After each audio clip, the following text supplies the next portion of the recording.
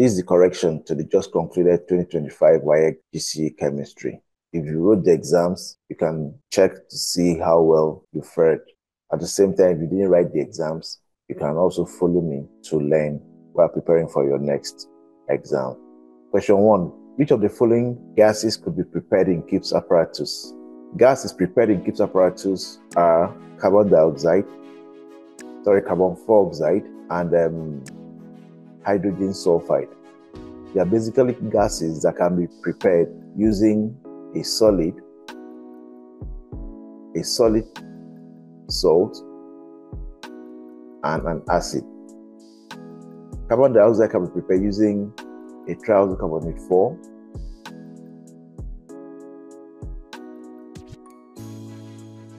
and a dilute acid. The triiodocarbonate 4 will be the solid, while the dilute acid will be the liquid. It should be a liquid, not solid, the liquid. So when the Gibbs apparatus is designed in a way that when the liquid gets in contact with the solid, it produces the gas that is required. So it's meant for an intermittent supply of gases in the laboratory. So the answer to this question here is carbon dioxide, right? Let's move. Question 2. The number of principal shells that are present in an atom with electron configuration 1s2, 2s2, 2p6, 3s2, 3p4 is what? Now we have this.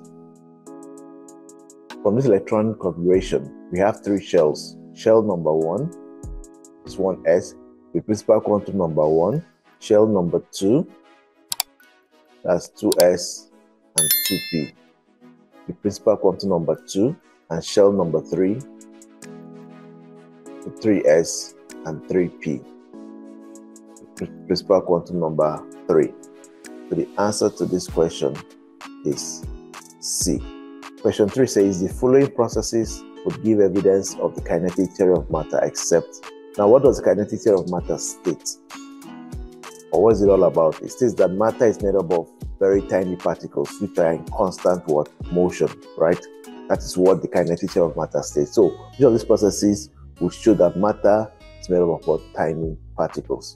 Evaporation, yes, gives evidence that matter is made up of tiny particles because when a liquid evaporates, the particles of the liquid will break free, will gain sufficient energy and break free from the surface of the liquid and exist as gaseous molecules, right? So that shows that matter is made up of particles, or it gives that evidence of kinetic theory of matter.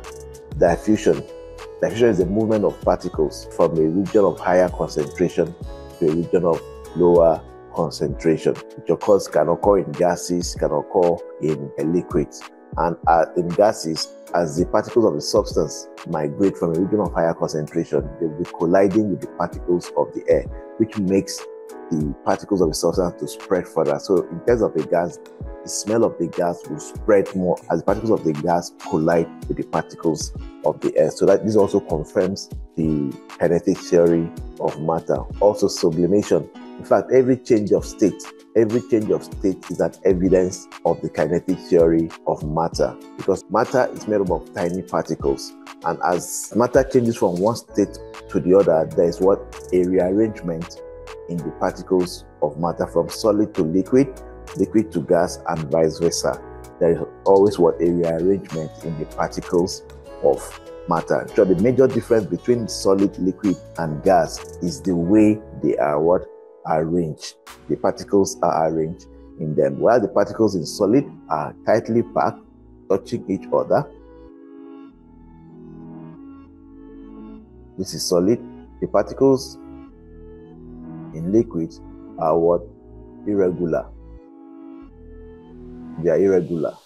The arrangement is irregular. There's no particular form of arrangement. Well, that of gas,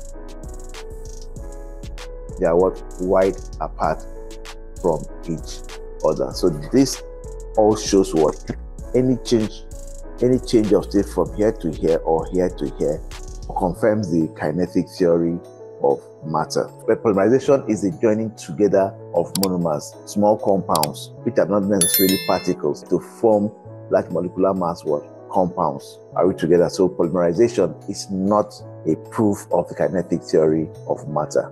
So the answer is polymerization. Question 4. I thought that a given mass of a gas occupies 27.3 cm cube at 0 degrees Celsius. What is the volume of the gas at 10 degrees Celsius? Provided the pressure is kept constant. Since the pressure is kept constant, it means the law that will be applied here is the Charles's law, which states that the volume of a fixed mass of gas is directly proportional to its absolute temperature, which is temperature in Kelvin, at constant pressure. So this means V1 over T1 equals V2 over T2. And since we are looking for V2, yes, so it implies that V2 will be equal to what? V1 T2 all over T1. But our T must be converted to Kelvin, which is plus 273. 0 plus 273 gives you 273 Kelvin, while this one gives us plus 273. This gives us 283 Kelvin.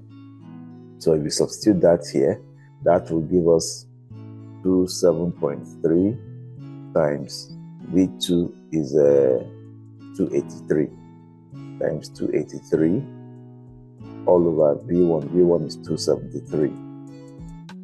If we calculate that, we get 28.3. Please note that whenever you have a question that has to do with gas laws, when I say gas laws, I'm talking about Boyle's law, Charles's law, and co. Ideal gas equation and the rest of them. Please always change your temperature to Kelvin, right? Especially when it has to do with Charles's law and ideal gas equation and general gas equation. Always change your temperature to Kelvin. Otherwise, you'll not get the correct answer.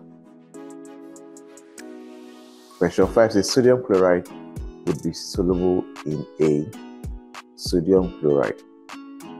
What is sodium chloride? Sodium chloride is an ionic compound made up of what? Sodium ion and chloride ion, right?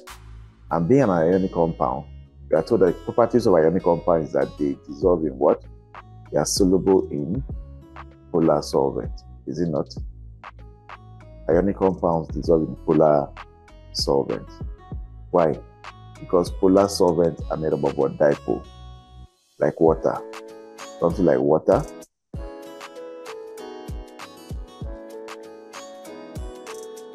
is partially negative, partially positive, partially positive. So the positive ion in the ionic compound will get attracted to the negative pole of the polar solvent, while the negative ion will get attracted to the positive pole of the polar solvent, right?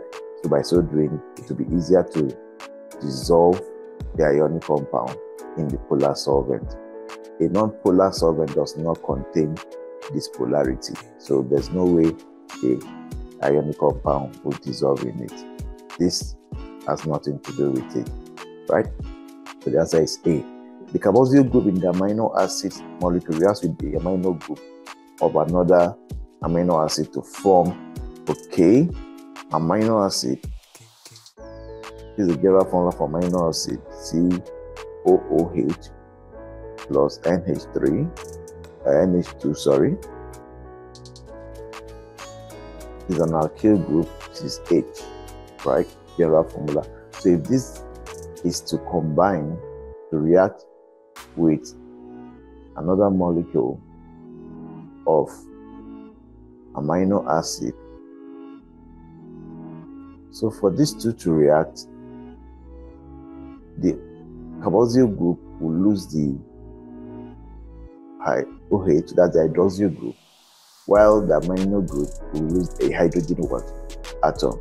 So at the end of the day, we get something like this: H2N C R H C double bond O N H, right? Then C R H C, of course, double bond OH. This bond is what we are being asked. The name of that bond is what? The peptide linkage, right? Or the peptide bond. It's not an amine linkage. It's not a amine linkage. This is wrong. It's not a double bond. It's not a star group. It's not a star group because this is not an S star bond. If it were to be an S, it would be C double bond O. That would be an S star, right? COO. COO is S star, but CONH is what? That peptide bond or amide, can call it amide linkage. Amide linkage. Is that okay? All right, let's move.